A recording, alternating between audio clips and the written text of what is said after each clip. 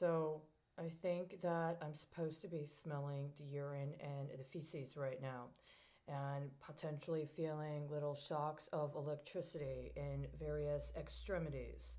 I mean, I usually feel some sort of electric current on my genitals anyway, especially if I'm engaging with technology, and or especially if somebody that I have identified as being connected to something that operates under the Texas Comptroller Code is using some public comment I made as part of the financing in whatever deal they're working that they never acknowledged through me. As a matter of fact, today I found what was the aftermath of an effort to create a huge illegal and illicit transaction through the Department of Treasury that was then supposed to disappear without any evidence after September 3rd.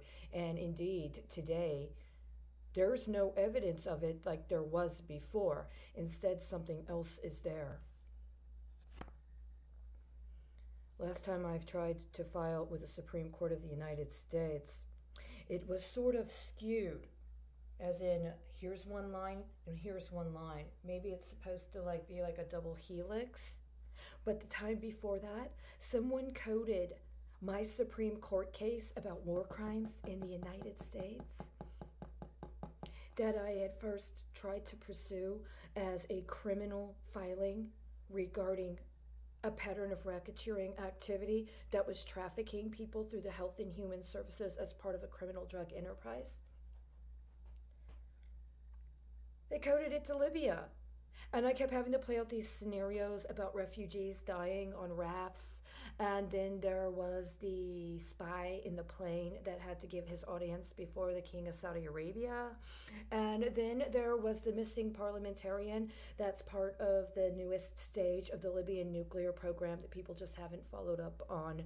And then there was all of the nights where they were chastising me for allegations of Muammar Gaddafi having these women put in special facilities where they were sexually tortured for a very long time, as if somehow that was who I was and I was supposed to go through the simulation.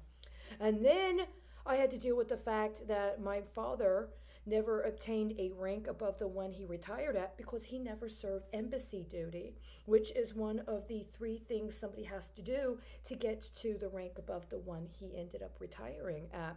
And I have followed how the fact that my father retired without serving embassy duty was leveraged, including most recently in regards to people involved with an actual embassy getting killed, right? And now today, after this morning, I'm commenting on other ongoing war crimes investigations and acknowledging that lawyers are playing dirty, filthy games with that law on war crimes.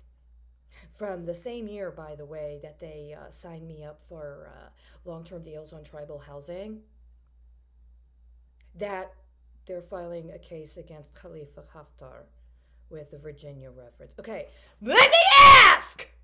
Do you want me to be the terrorist again? Because every time you ignore me and try to compel me to perform as a proxy for that whom I'm actually trying to get someone to prosecute, it gets worse and worse and worse. You really, literally launched a bio war. You launched a bioterrorist attack on this planet and are obscuring it as a health pandemic, and you want to entertain another war crimes allegation, another upsmanship in Libya. Today of all days, on September 3rd, which is the day that the other war crimes were disappeared! There's no evidence! But if you get this in at the right time, there might be, what? Evidence to get some families' civil suits? Are you trying to be Israeli? Are you trying to use the same strategy that was used by those Israeli families against those terrorists You know the suiciders?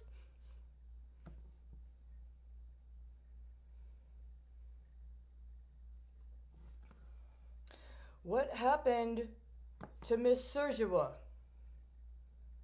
Where is the democratically elected parliamentarian that just so happened to get kidnapped at a very convenient time for the President of the United States, as well as the person who thought they were supposed to be the President of the United States?